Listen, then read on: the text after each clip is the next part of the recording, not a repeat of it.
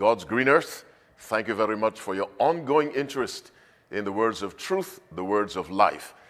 When Jesus was tempted in Matthew 4 and in Luke chapter 4, the very first temptation, turning stones into bread, Jesus told Satan, "It is written, man shall not live by bread alone," finish the verse, "but by every word that proceedeth out of the mouth of God." And that's how Jesus lived. So in saying that, he's telling us we must live the way he lived his earthly life. Let me say it again, but I'll say it differently.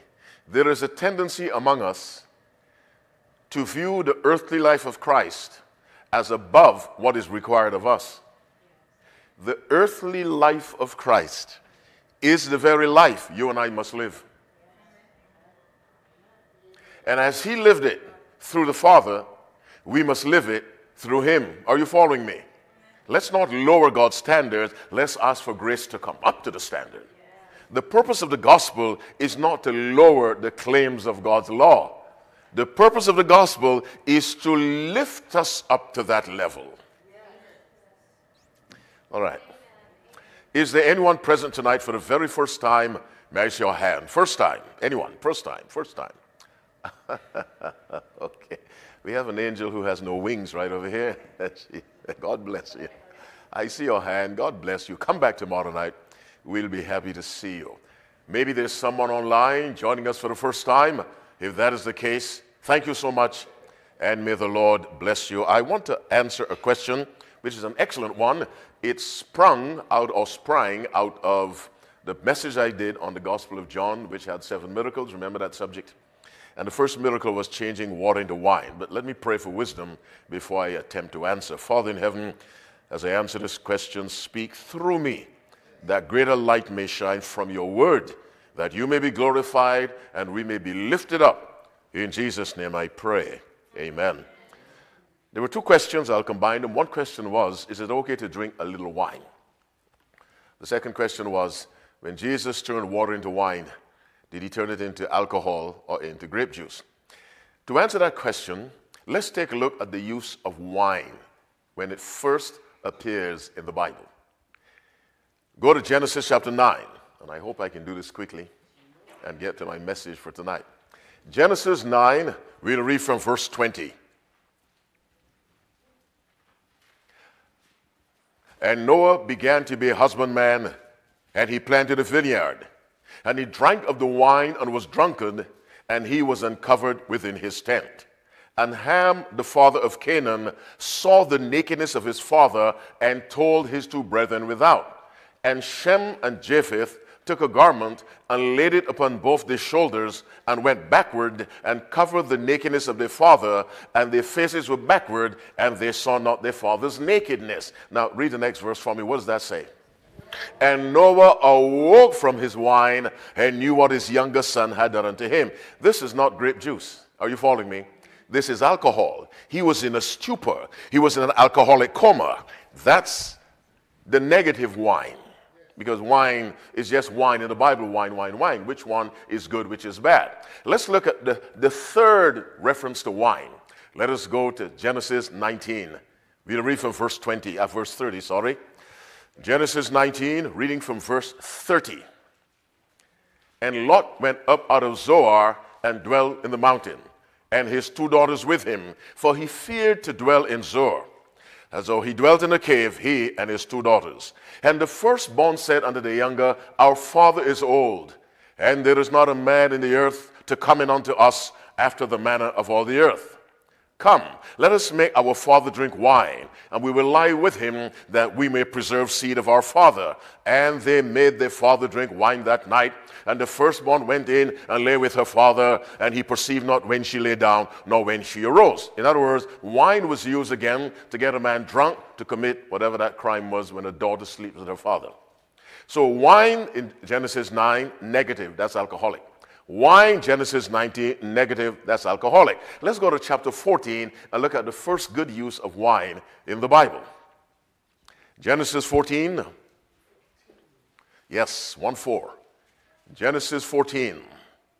We read verse 18 of Genesis 14. Do you have that?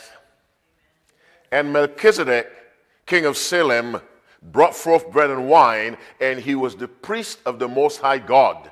And he blessed him and said, Blessed be Abram of the Most High God, possessor of heaven and earth. And blessed be the Most High God, which hath given thine enemies into thy hands. And he gave him tithes of all. Now Melchizedek is symbolic of the priesthood of Jesus Christ.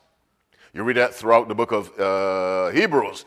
The priesthood of Melchizedek symbolizes the priesthood of Christ, because we have no information about the father and mother, the genealogy of Melchizedek. Now we know he had one because he was a real person, but his priesthood is used to symbolize the priesthood of Christ, who had no father, no mother, no beginning. Now, where God is involved, where Christ is involved, we cannot assume that Christ promotes the use of alcohol. Here's what the Spirit of Christ told Solomon to write. Go to Proverbs chapter 20. Remember now, all scripture is given by inspiration of God. And 1 Peter chapter 1 verse 11 tells us the Old Testament prophets wrote under the direction of the Spirit of Christ. 1 Peter 1:11, under the direction of the Spirit of Christ. Here's what the Spirit of Christ told Solomon to write in Proverbs chapter 20 verse 1. Are you there? Not yet. Proverbs 20 verse 1. It's already 16 after 6. Have you found it? Yes. Read with me. Wine is a mocker. Strong drink is raging. Now look at wine and strong drink keep company one with the other, because both are strong drink. Wine is a mocker. Strong drink is raging. Whosoever is deceived thereby is not wise. The consumption of alcoholic beverages is a form of deception. You are deceiving yourself into thinking you are getting biological benefits. Now, from time to time you read or you listen to the news that a glass of wine a day reduces heart attacks, and 2 glasses a day lengthens your life. Do you know that a study was done in 2008 at Johns Hopkins University, a medical school that always ranks in the top 10 year after year? The results of the study the result was that 1 glass of alcohol a week shrinks the size of the brain. 2 drinks a day shrinks the brain even smaller. They studied the brains of drinkers and non-drinkers and realized that drinkers of alcohol have a smaller brain than those who do not drink. Now, I'm no scientist. I'm just telling you what I read. Alcohol, it has a damaging effect on the body, even in small amounts. No amount of alcohol makes you a better driver. No amount of alcohol makes you a better pilot. And I fly all the time. Are you following me? Pilots have been arrested and taken off planes because alcohol was detected on their breath. Because the authorities know that their thinking, the cognition, and the skills can be impaired to some degree, even by a small amount of alcohol. And so the Bible says your body is the temple of the Holy Ghost. If any man destroy this temple, him shall God destroy. Let's look at wine again. Go to Daniel chapter 1. Let's read verse 5 and verse 8, or verses 5 and 8 of Daniel 1. We're answering the question, did Jesus turn water into alcoholic wine? The obvious answer is no. God will not give that to his people, not even to his enemies. Daniel 1 verse 5, and the king provided them a daily portion of the king's meat and of the wine which he drank, so nourishing them 3 years, that at the end thereof they might stand before the king, meaning the Hebrew boys that Nebuchadnezzar had selected to train for 3 years. He chose their diet. Part of the diet was wine. Let's read verse 8. But Daniel purposed in his heart that he would not defile himself with the portion of the king's meat, nor with the wine which he drank. Now clearly, wine defiles according to that verse. But that's not grape juice. That's alcoholic. Now Jesus, who made the body, Jesus, who told us, if anyone destroys this body, that person I'll destroy, cannot change water into alcohol and give it to people, because he had Solomon right. Wine is a mocker, strong drink is raging. He had Solomon right in Proverbs 23, verse 31. Look not upon the wine when it is red, when it giveth his color in the cup, when it turneth itself aright, In the end, it biteth like a serpent and stingeth like an adder. That's alcohol, not grape juice. What Christ turned the water into was clearly grape juice, not alcohol. When Paul told Timothy, use a little wine for your stomach's sake, we must not automatically assume he's suggesting alcohol, because then people will begin to argue how much is a little. A little for me, maybe this. A little for you, maybe that. You understand? The Bible will not put us in that position. Avoid alcohol at all costs. Whatever so-called benefits it may have, avoiding it brings even better benefits. All right. So no drinking among people in Hammond who attend this church. Are you following me? Our subject for this evening, what is sound doctrine? What is sound doctrine? Of course, I always ask you, please turn these off. Mine is off. So we preserve reverence in the house of God. Favor number 2, while I'm speaking, pray for me and say, Lord, put your words in that man's mouth. Jeremiah chapter 1, verse 9, then the Lord put forth his hand and touched my mouth. And the Lord said unto me, behold, I have put my words in thy mouth. Those are the words I want to speak. And favor number 3, you tell me what that is. Come on. Think. Isaiah 1:18, come now, let us reason together. When you don't answer me, I get the impression you're sleeping with your eyes open. So when I ask you a question, you must answer me. I'll feel much better, and I know you and I are in touch with one another. But if you just sit and look at me, I'll wonder what you're looking at. Okay, well, let's bow our heads and pray. Father, I am honored, delighted, and privileged to fellowship with your people here at the Hammond SDA Church and their guests, and with those online. Thank you for this great honor, dear God.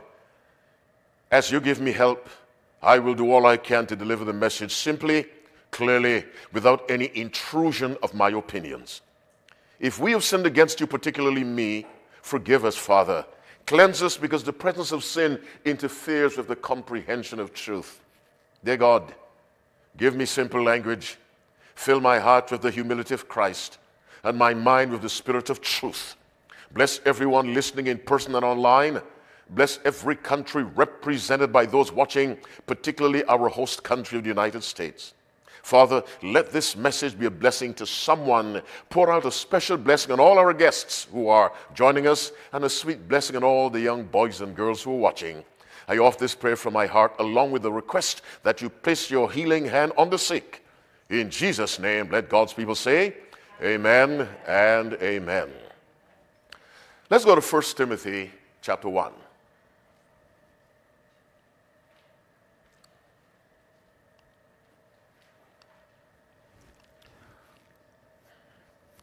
Are you there? Let's read from verse 3. What does that say? As I besought thee to do what? Abide still at Ephesus, when I went into Macedonia, that thou mightst charge some that they do what?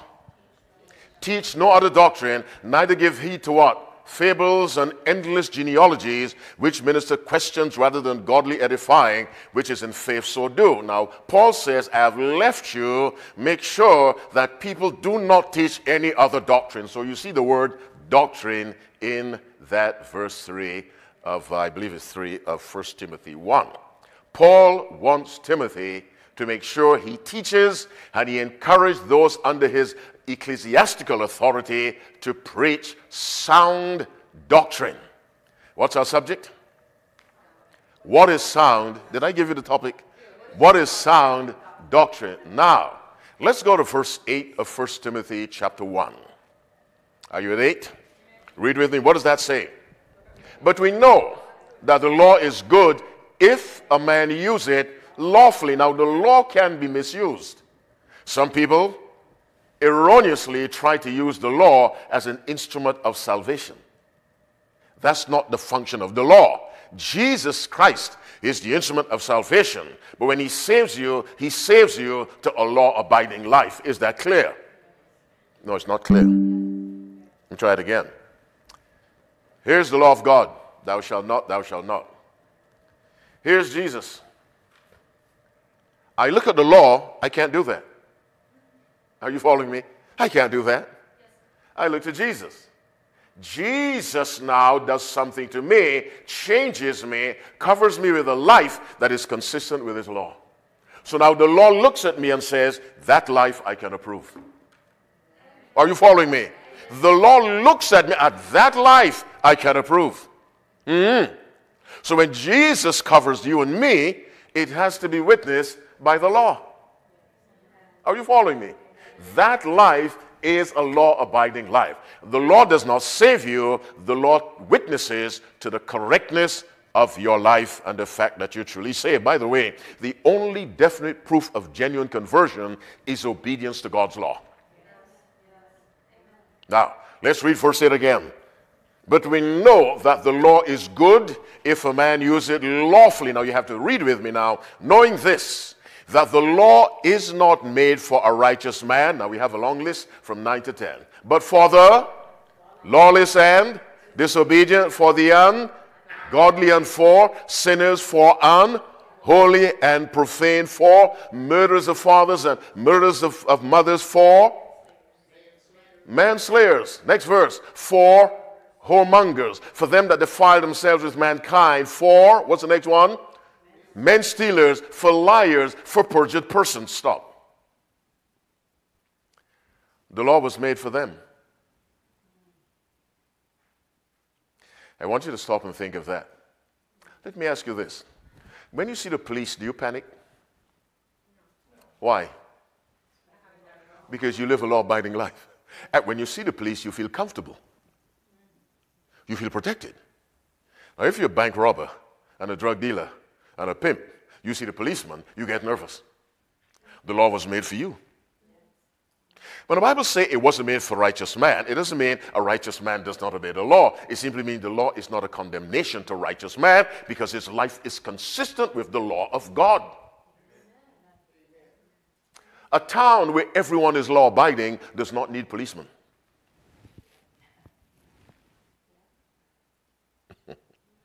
You don't agree with me? Listen to me again. A town where everyone is law-abiding does not need policemen. If you need, oh, where's that town? It's coming. It's the New Jerusalem. But let me finish. You need policemen in that town because people come into that town and cause trouble. Are you following me? But if you can keep them out, law-abiding people only need the 10 Commandments. Now, the law was not made for a righteous man because he's obedient to the law. But for the lawless, let's go over the list again, and disobedient. Say it with me. For the ungodly and for sinners. For unholy and profane. For murderers of fathers and murderers of mothers. For men stealers. Verse 10. For whoremongers. For them that defile themselves with mankind. For men stealers, for liars, for perjured persons. Now that's the list. Now I want you to look at every item on that list and tell me which one is good. Which one pleases God? Not one. Now, keep this in mind. Let's look at a similar list as we continue. What is sound doctrine?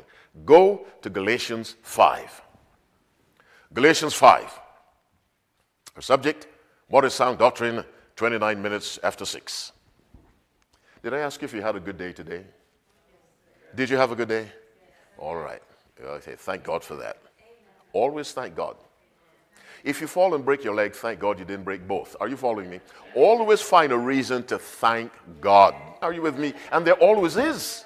I wasn't being funny. There always is a reason to thank God. If you're in a trial that you didn't bring on yourself, thank God, because trials are used by God to perfect people. All right, Galatians 5, we read from verse 19. Let me pray again. Holy Father in heaven, help me to move a little more slowly so my friends and your people get the message. In Jesus' name I pray. Amen. All right, read with me. Now the works of the flesh are manifest, which are these. Come on, say the list. Adultery, fornication, uncleanness, lasciviousness, idolatry, witchcraft, hatred, variance, emulations, wrath, strife, seditions, heresies, envyings, murders, drunkenness, revelings, and such like. Finish that verse. Of the which I have told you before, as I've also told you in times past, come on, that they which do such things shall not inherit the kingdom of God. Now, go to verse 22 and 23, read with me. But the fruit of the Spirit is love, joy, peace, long-suffering, gentleness, goodness, faith, meekness, temperance. Finish verse 23. Against such there is no law. Now, you must think with me now. Concentrate. We read in 1 Timothy 1 verse 9. But the law was not made for a righteous man. Because a righteous man does what's right. There's no law to condemn him. Now, we just read in Galatians 5, 22, 23, love, joy, peace, long-suffering. Against such, there's no law. There's no law against a man who loves or woman who loves, who's joyful, peaceful, long-suffering, temperate. There's no law against that. There's a law against, verse 19 to 21, adultery, fornication, and you know the long list. Now we go back to 1 Timothy chapter 1, verses 9 and 10. There's a law against the unlawful, the disobedient, the ungodly, for sinners, and the lawless, and disobedient, the ungodly, the sinner, the profane, the unholy, the murders of fathers, murders of mothers, the men stealers, the homongers, those that defile themselves with mankind, the men stealers, the liars, the perjured persons. There is a law against all of that. Because all of that is unlawful. Now, let's finish verse 10. And if there be, come on, any other thing, keep reading, that is contrary. Only my brother's reading, all right. God bless you for being so stubborn. Okay. If there be any other thing, question for you, any other thing beside what? What? Sister, God bless you. What's already listed in 9 and 10? Are you with me? Name some of the things listed in 9. Come on, look at the Bible and tell me. Huh? Ungodly? Disobedient? Profane? Murderers of fathers? Murders of mothers? What else? Manslayers? Come on. Next verse, 10. Homongers? Those that defile themselves with mankind? Go on. Men stealers? Liars, perjured persons? That's the list. And Paul said, now, if there's any other thing beside all of that, in other words, anything else you can add to that hellish list. But notice how the verse ends. Which is what? Come on, 10. Finish 10. That is contrary to sound. What's our subject? Come on, what's our subject? What is sound doctrine? Now, all those items listed in 9 and 10 are contrary to sound doctrine. If that's clear, say amen. Amen. Now, I want you to give me one word for each one of them. Sin. Sister, you're fast. God bless you. Sin. Now, sin is contrary, finish my words. Think of the title, think of the title. Come on, think. Sin is contrary to sound doctrine. Are you with me? You may get a little headache, but you stay with me and the headache will go. Lawless, contrary to sound doctrine. Disobedient, contrary to sound doctrine. Ungodly, contrary to sound doctrine. Unholy, profane, unholy, contrary to sound doctrine. Manslayers, contrary to sound doctrine. Murders of fathers, murders of mothers, contrary to sound doctrine. Homongers, contrary to sound doctrine. Liars, perjured persons, contrary to sound doctrine. Defilers of themselves with mankind, contrary to sound doctrine, which means sin is contrary to sound Bible teaching. Is that clear? Now, what is sin? What is the Bible definition of sin? The transgression of the... You must never hesitate on this question. Sin is the transgression of the law. 1 John chapter 3, verse 4. He that committeth sin transgresseth also the law, for sin is the transgression of the law. The Bible says, where there's no law, there's no transgression. Are you with me? Let me tell you again, sin is the transgression of the law. All those things we read in 1 Timothy chapter 1, verses 9 and 10, they are all what? Transgression, come on, of the law, which means anything that transgresses God's law is contrary to sound doctrine. Which means any teaching someone brings you that lowers God's law is dangerous. Now, some people do that very cleverly. They highlight love. Now, who can argue with love? Are you following me? Love, love, love, love. I love love. We all love love. Well, what did Jesus say about love? Come on. If you love me, come on, talk to me. Keep my commandments. This is love, that you walk after my commandments. Second John verse 6. This is love, that you walk after my commandments. If you love me, it is impossible to fully talk about love and exclude the commandments of God. Because that's how we express love. Are you following me? By obeying God. Without obedience to God, love is impossible. You cannot express love to God outside of obedience to God's law. And so the Bible says sin is contrary to sound doctrine, meaning anything that goes against the law of God is contrary to sound doctrine. Anyone who weakens God's law puts your eternal life in danger. What is sound doctrine? Anything that upholds the law of God. Are you with me? Let me pray again. I'll put something else to your attention. Father, as I continue, be with me, please, I pray. In Jesus' name, amen. Go to Jeremiah chapter 31. Jeremiah 31, we'll read verse 33. Our subject, what is sound doctrine? Jeremiah 31, reading verse 33.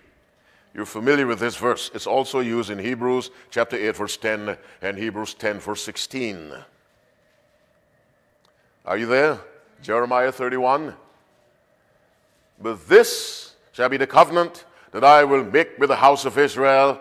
After those days, saith the Lord, I will do what? Put my law where? In the inward parts, and write it in their hearts. Yes, I will put my law in the inward parts and write it where? In their hearts. In the mind and the heart. You see, at one point I thought the mind and the heart were the same thing. They're not.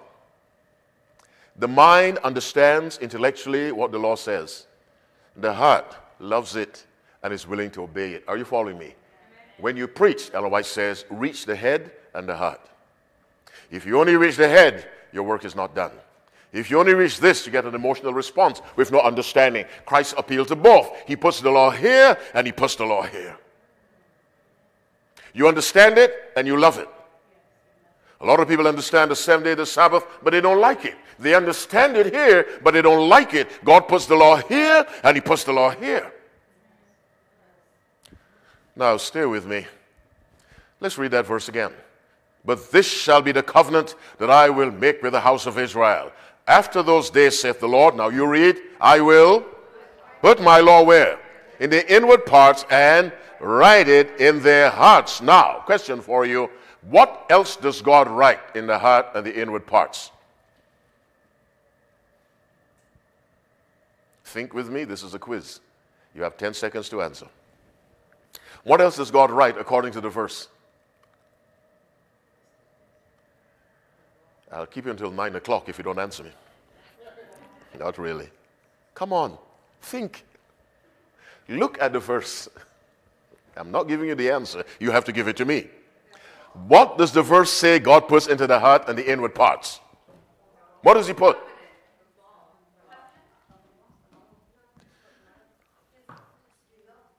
The law. Do you see that? Yes or no? Yes. Now, my question to you is, according to that verse, what else does he put into the heart and the inward parts beside the law? Nothing. Whoever said nothing, God bless you. Did you say nothing? Well, don't tell me. Nothing. This is critical. He does not write anything else. He just writes the law. Here. And where else? Here. You understand it and you obey it. He writes nothing else. Say it again. Well, yeah, it happens here. It doesn't happen here. It happens here. The understanding happens here. The humility to obey happens here. Oh, how love I thy law, says David in Psalm 119, verse 97. That comes out of here. To him that knoweth to do good and doeth it not, it is sin. Are you with me? All he puts is the law. Which means all he wants is what? Obedience. But he wants obedience not only from here. He wants it from here. So that we love to obey. Are you following me? Obedience becomes a joy because what we understand, we love. A lot of people understand that hard work will get you a salary, but they don't like the work they do. So they go to work miserable every Monday and can't wait to get home on Friday. You're just miserable to death. But they understand, I need this to get paid, but the heart is not in it. God puts his law in the mind and in the heart of the believer who surrenders to him. He writes nothing else. What am I trying to tell you? Let's go to Romans chapter 8. For someone who's about to tell me you're preaching legalism, salvation by works, absolutely not. Let's go to Romans 8. Let's read from verse 1. Our subject is, what is sound doctrine? And you tell me, what is sound doctrine? Any doctrine that is consistent with, come on, the law of God or the Ten Commandments. Any doctrine that supports the Ten Commandments is a sound doctrine. Do you have Romans 8? Reading from verse 1. Not yet. It's 19 minutes to 7. All right, let's read together. There is therefore now no condemnation to them which are in Christ Jesus, who walk not after the flesh, but after the Spirit. Now, what do you understand by the word walk? Live, yes. Who live not according to the flesh, but the Spirit. Keep reading. For the law of the Spirit of life in Christ Jesus hath made me free from the law of sin and death. For what the law could not do, in that it was weak through the flesh. And I told you, the law cannot save you. Are you with me? Jesus saves you, and the law witnesses to the fact that you are changed, your life is righteous. For what the law could not do, in that it was weak through the flesh, God sending his own Son in the likeness of sinful flesh, and for sin, condemned sin where? In the flesh, meaning we don't have to sin. Christ showed us that. That the righteousness of the law, finish the verse, might be fulfilled where? In us. Why? Because that's where God put it. The righteousness of the law is not fulfilled in the Word by having it on a shelf. That's what I mean. The righteousness of the law is not fulfilled by having all of Ellen White's books. The righteousness of the law is fulfilled where? In us. Here and here. Who walk not after the flesh, but after the Spirit. The law is the very righteousness of God. That's why Romans tells us the righteousness of the law. When you observe the seventh-day Sabbath, that is an act of righteousness done by the power of Christ. When you refuse to steal, that is an expression of righteousness. When you honor your parents, that is an expression of righteousness. When you refuse to bear false witness, that is an expression of righteousness. The righteousness of the law, all 10, not the ceremonial law.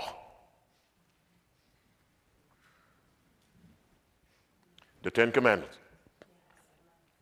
They express righteousness.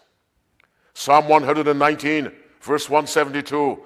My tongue shall speak of thy word, for all thy commandments are righteousness. Go to Isaiah 51, let's read verse 7. Isaiah 51, verse 7. Our subject, what is sound doctrine? And you tell me again, what is sound doctrine? Come on, what is sound doctrine? Any doctrine that upholds, come on, the law of God. And any doctrine that weakens the law of God, avoid it. What book did I say? Isaiah. What chapter? 51. What verse? 7. Now you could put a smile on my face if you read with me at least once. You know, time is flying. We've finished on Sabbath. All right, are you there? Read with me. Hearken unto me. What?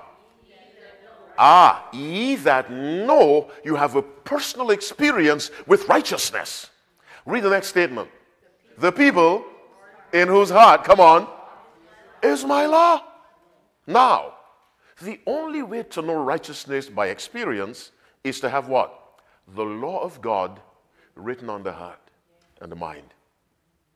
The heart, the inward parts. The mind, the heart. You understand it, you love it, you obey it. Hearken unto me, ye that know righteousness, the people in whose law, in whose heart is my law. Now, God writes the law on our hearts, our minds. How does he do that?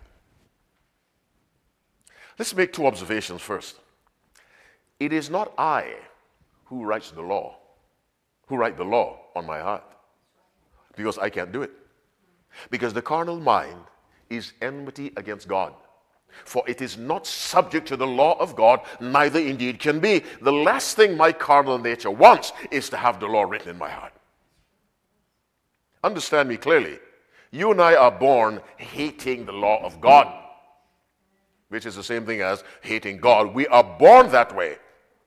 No one is born loving God or loving the Bible, spiritual things. We're born hating. That's why the Bible says, when we were enemies, we were exiled to God by the death of his son. While we were enemies, while we were ungodly, Christ died for the ungodly. Christ died for the weak. Christ died for enemies, not people who loved him. Are you following me? All right, what book did I send you to? Isaiah 51, verse 7. Read that again. Hearken unto me, ye that know righteousness, the people in whose law, in whose heart is my law. And I told you, you and I cannot write it. That's why God has to write it. Are you with me? Let me say it again. A sinner has no interest in God's law. It is the conviction of the Spirit that brings that man or that woman to surrender and allows God to do the writing. Now, here's how God writes it. Let's go to 2 Corinthians chapter 3. Here's how God writes it. That law that is the judge of whether a doctrine is sound or not. It is the law of God that makes that determination. Do you have 2 Corinthians chapter 3? We read verse 3. Are you there? For as much as you have been manifestly declared to be what? The epistles of Christ ministered by us. Not? Written not? Stop. Written not with ink. Now keep reading. But with the Spirit, come on, of the living God. Now stop. Who does the writing according to that verse so far? The Spirit of God. Written not with ink, but with the Spirit of the living God. Now, we know who does the writing. Notice where he writes. Keep reading. Not in... Now, when you hear tables of stone, where does your mind go? The 10 Commandments on Sinai. That's where they were written. Now, Paul is saying, when a person comes to Christ, the law is not written on stone. It's written where? On the tables of the heart. By the same power that wrote it on it was the Holy Spirit that wrote it on the stones. The Bible shows that very clearly. That same Spirit that wrote the law, called the finger of God, on stone, writes it not on stony hearts, but on fleshy. Meaning, why do you understand? Why does he say fleshy as opposed to stone? All right? Think of a stony heart and a fleshy heart. What's the difference? One is hard. Give me another word for hard in respect to the law. Long word. D-I-S-O. Disobedient. Now think of a fleshy heart. It means it's nice and soft and malleable. What? Give me a word for that. Obedient. God writes his law on our hearts, our minds. The agency that writes is the Spirit of God. And the Bible is clear, not on tables of stone as happened at Sinai, but on fleshy tables of the heart. Now, go to Matthew chapter 12. Let's read verse 34. Of Matthew 12, we'll read from 34, our subject, what is sound doctrine? I hope my online friends are still with us. Matthew 12, let's read from verse 34. Father in heaven, continue to be with me in the person of your Spirit of truth. In Jesus' name I pray, amen. Matthew 12, reading from verse 34. When you found it, say amen. Amen. Read with me, what does that say? O generation of vipers, read carefully now. How can ye, being evil, speak good things? Stop. An evil person cannot do what? It's right in the verse. An evil person cannot do what? Speak good things. How can ye, being evil, speak good things? Why is that the case? Finish the verse. For out of the abundance of the heart, the mouth speaketh. What comes out of your mouth originates where? Now, let's read the next verse, 35. A good man, out of the good treasure of his heart, bringeth forth good things. Stop. But what does God write on the heart of a good man or woman? His law. And that's it. When the law of God is truly written on the heart and in the mind, what comes out pleases God. And so Jesus says, a good man. Now we know the Bible says there's none good, no, not one. So that goodness is the presence of the Spirit of God in his law. There's none good, no, not one. There's none that doeth good. We read that in Psalm 14, and we read that in Romans chapter 3. No one naturally does good. We cannot do it. It must be done through us with our permission. And so Jesus says, a good man, you can only be made good by God. Out of the good treasure of his heart, bringeth forth good things. And an evil man, out of the evil treasure, bringeth forth evil things. In Matthew 7, Jesus says, a good tree cannot bring forth evil fruit. Neither can a corrupt tree bring forth what? Good fruit. Can't do it. That's why someone who has rejected Christ, that person may give $1 million to the Salvation Army, and $2 million to the Red Cross, and $3 million to Doctors Without Borders, and in the eyes of God, all of that is sin.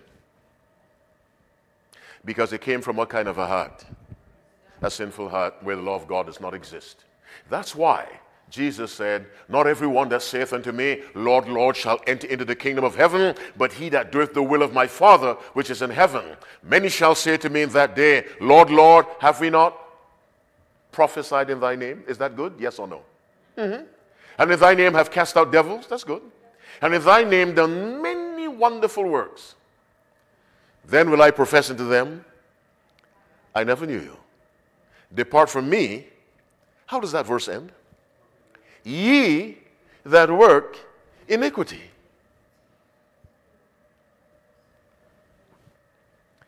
What's iniquity about casting out devils and doing many good works and prophesying? The source from which it came and the motive behind it. Otherwise says every act is judged by the motive. Came out of an evil heart, so God calls it works of iniquity. Then when the heart is converted and it is filled with the law of God, what comes out, Jesus calls good. But for many of us, the law of God exists only here. It does not exist here. God wants to write it both places. Here, you understand? Now do it. Don't do it grudgingly. Do it gladly. The Bible predicts of Jesus Christ, I delight to do thy will, O my God. Yea, thy law is within my heart. That's a prophecy of Jesus. That's why we tell people, put your heart into it. Do it with all your heart and soul. Let it come from here. Yes, we understand it, but you're not in it. It's not part of you until it's in your heart. What is sound doctrine? Any doctrine that is consistent with the law of God. Let me tell you something else about the law of God. This is not legalism. This is merely talking about the lifestyle God requires. The Bible says in Romans 7:10, the commandment which was ordained to life, I found to be unto death. What is he saying? The purpose of the law is to preserve life. All the commandments which I command thee this day shall ye observe to do, that ye may live. Deuteronomy 8, verse 1. All the commandments which I command thee this day shall ye observe to do, that ye may live and multiply. Obedience is life. Yes, the law is not an instrument of salvation. Only Christ can save. But when Christ saves you, he sends you to the law, that the law may say, yes, that's the life that I'm looking for. And so Paul says, if there be any other thing that is contrary to sound doctrine, anything that weakens the law of God is dangerous doctrine. You're familiar with Isaiah chapter 8, verse 20? To the law and to the testimony, come on, finish it. If they speak not according to this word, it is because there's no light. Let me tell you this, and I'll stop. If you want to judge the accuracy of a teaching, look at it in the light of the law of God. That's the test. That's the standard that must test every doctrine, every theory, every profession, the law of God. Why? Because the law of God is the whole duty of man. That is all God requires. Now, God's law is broad. Psalm 119, verse 96, I have seen an end of all perfection, but thy commandment is exceeding broad. Very broad. Each one of the 10 is so deep, you and I can never fully understand. By reading commandment 6, thou shalt not kill, all of us may say, well, I've never killed, so I've never broken that one. When you understand how Jesus clarified that on the Sermon on the Mount, anger is murder, hatred is murder, then you understand God's law judges my intentions. It's not just behavior. Behavior has a source. That's this. So Jesus didn't die to change your fist. He died to change this and this.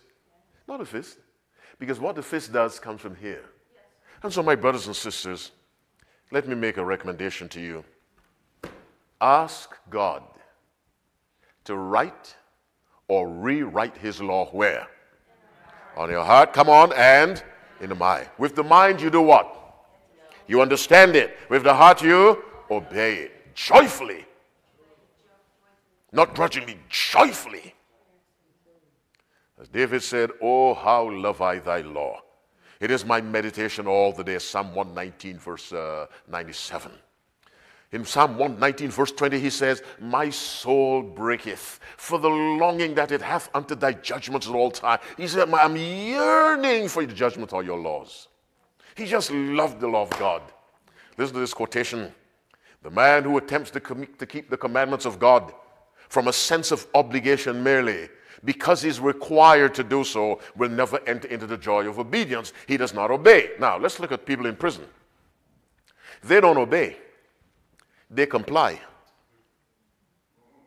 Are you following me? They comply because they know the warden may extend my stay in that hotel. They comply, they do not obey. The child of God should obey, but too many Christians just comply. We must obey. Obey is total life involvement. Compliance is the letter of the law. Obedience is the spirit of the law. And so when you comply, you say, I've never killed anyone physically. I have complied, but you have not obeyed because you're angry with somebody. Prisoners comply. They don't obey. The man who attempts to keep the commandments of God from a sense of obligation merely because he's required to do so will never enter into the joy of obedience. He does not obey. When the requirements of God are considered or counted a burden because they cut across human inclination, we may know that the life is not a Christian life. True obedience is outworking of a principle within. It springs from the love of righteousness, the love of the law of God. The essence of all loyalty, of all righteousness, is loyalty to our Redeemer. This will lead us to do right because it is right. That's how God wants us to live. Is it right? I do it. Not is it profitable. I'll keep the Sabbath even though that's my biggest business day because it's the right thing to do. Are you following me? We must ask, is it right? Is it lawful? Is it biblical? If you take that approach, people will stop observing Sundays as Sabbath because it's not biblical. What is sound doctrine? Come on. Okay, hold on. This side, what is sound doctrine? Anything that's consistent with God's law. That side, are they right? Yes, they are right. How many of you now will say, Lord, write or rewrite your law on my heart and my mind? Can I see your hand? Do you really mean that? Stand up with us. Stand. Don't miss tomorrow night. I already have the message. That's not usually the case, but I think God has given me the message for tomorrow night. Don't miss it tomorrow night, Wednesday night prayer meeting.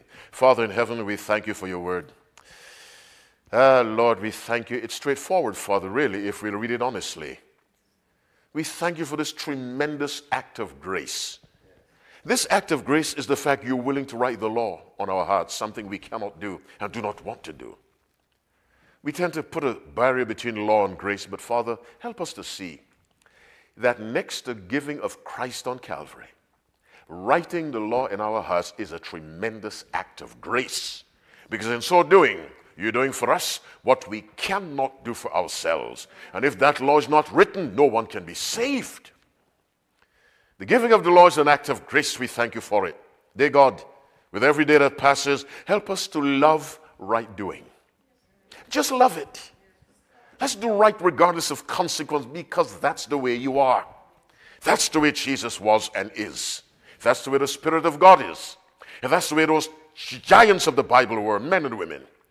And so God put into our hearts love for the law, put into our minds understanding of that law, that having understood it, we'll do it lovingly. Let us shun disobedience, dear God, like the plague. Now bless all those who heard. Take us home safely. Bring us back tomorrow night for the message I believe you've given to me. I pray in Jesus' name. Let God's people say, amen and amen. You may be seated.